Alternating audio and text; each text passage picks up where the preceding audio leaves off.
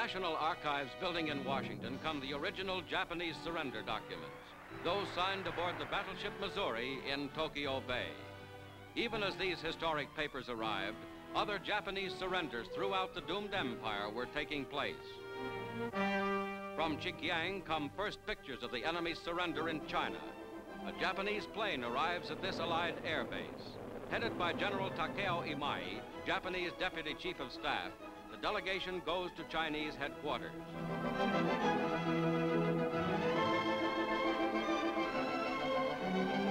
General Xiao Yishu receives the Japanese. Full lists of enemy garrisons and equipment in China are turned over. 8 terrible years of struggle are over at last for China, as these preliminaries lead to full and final capitulation in ravaged Nanking.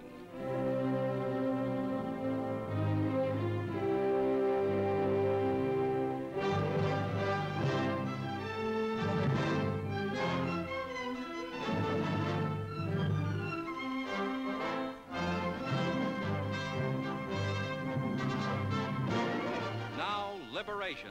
At Nissan Camp number 2 outside Tokyo, a United States Navy shore boat heads for prisoners of war, free at last from brutality, starvation, and torture.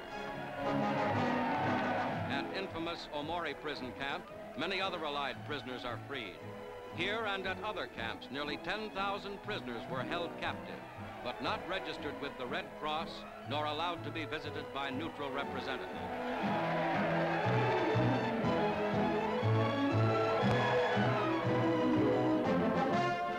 Surrender of Marcus Island, 1,200 miles from Tokyo.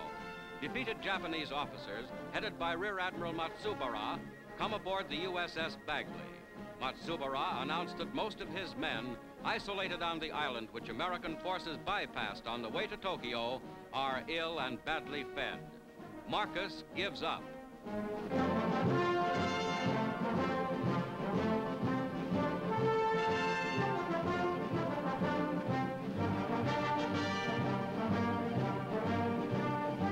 Surrender of Truk, once reputed to be the mightiest of Japanese bases.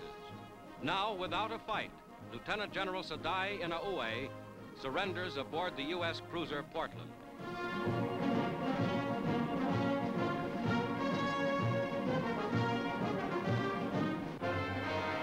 Through a misty rain to Governor's House in Baguio, from the Caraballo Mountains of Luzon, comes another Japanese surrender mission. The last enemy forces in the Philippine Islands formally surrender. Samurai swords are taken. Also, from the delegates' pockets, several fountain pen pistols and a live hand grenade. General Yamashita, who once bore the resounding name of Tiger of Malaya.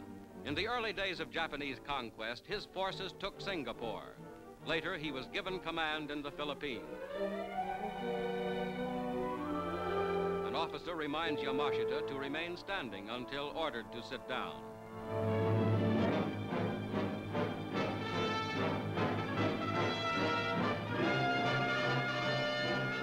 The American delegation enters, headed by Lieutenant General W.D. Steyer.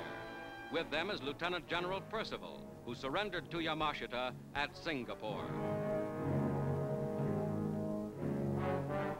General Jonathan Wainwright of Corregidor also is present, as the terms are read and the 40,000 Japanese troops still alive in the Philippines are surrendered. Major General Levy signs for the United States and United Nations.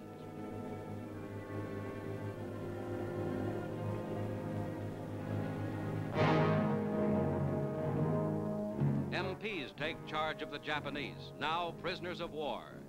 His days of glory ended. Yamashita takes his copy of the document and goes with his guards.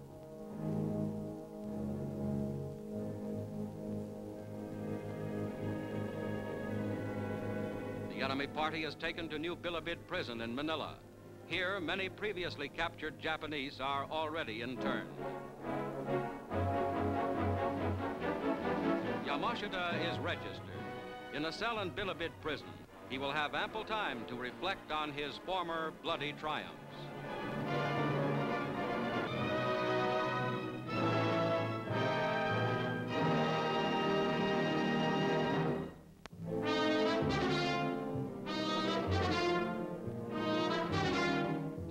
Oslo, Norway, an arch-criminal is brought to justice.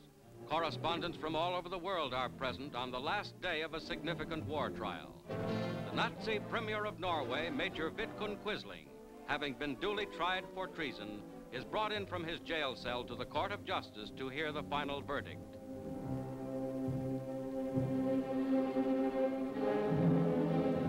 Previous testimony had shown, among other acts of treason, that Quisling had actually helped plan the German invasion of Norway, then urged the Germans to carry it out. The courtroom stands as the 7 judges file in. For willfully betraying his country, for accepting German pay for the betrayal, for causing the murder of hundreds of his countrymen, Quisling is sentenced to death. A last appeal is granted, but of the guilt of the man whose very name has come to mean traitor, there can be no doubt.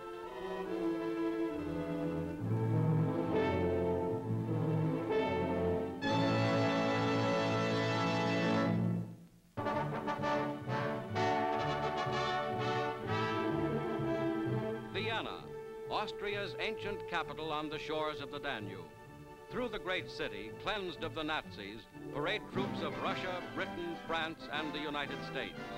As in Berlin, the 4 powers will jointly occupy the city. The Allied representatives, including General Mark Clark, watch the formal entry of their troops.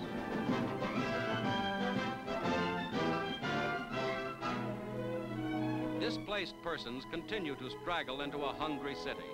Despite all available aid, a hard winter lies ahead for Vienna's people.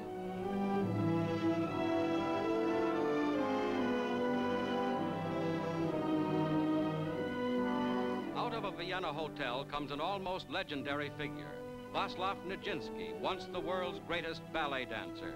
Insane for 27 years, he makes his first public appearance in these pictures. The 4 allies begin the difficult task of governing another liberated country.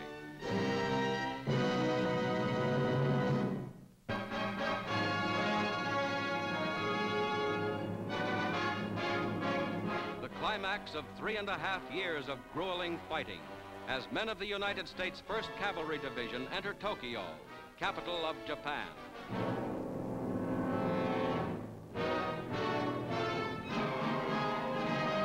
Despite an outwardly friendly reception, full battle equipment is the order of the day.